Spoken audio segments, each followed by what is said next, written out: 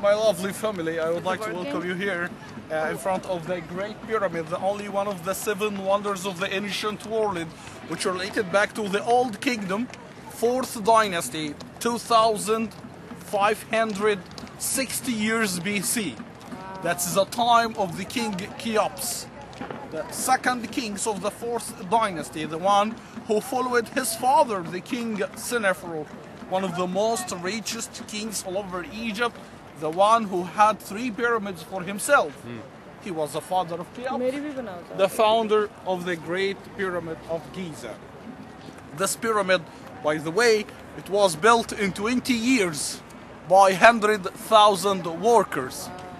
The original height of the pyramid, it's 146.5 meters, but nowadays it became 138.5 meters because it missed the 9 meters from the top.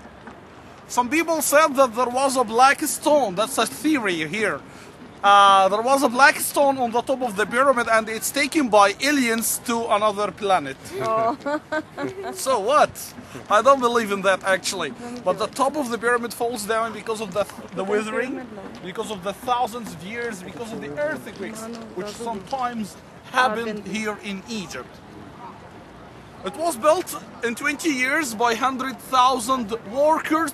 Some people or some scholars or many people had the idea that the pyramids was built by slavery, or there was a slavery during that time.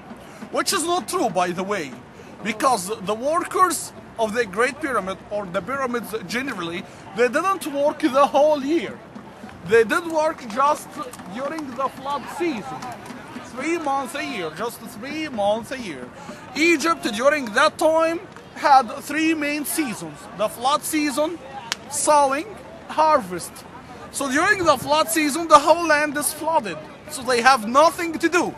So they came here to this area as a kind of work or job to help the king to build his eternal house, because they believed that the king considered as a half god or son of God on the land.